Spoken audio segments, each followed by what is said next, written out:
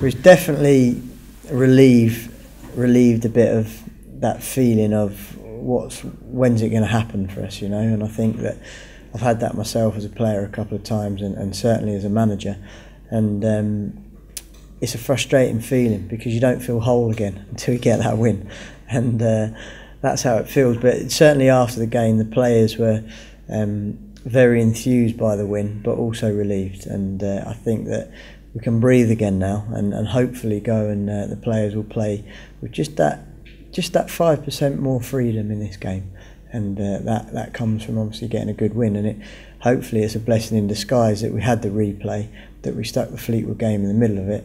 The travelling's not ideal, but hey ho, we look forward to going to Forest in a massive game. Yeah, it sometimes brings teams together. You saw it with Hull at the start of the season. I know they've struggled recently, Hull, but when Mike Phelan wasn't the manager and they had hardly any players and they got off to that fantastic start, sometimes you get a sort of a togetherness and sort of it's us against everybody type thing. So we'll have to be wary of that.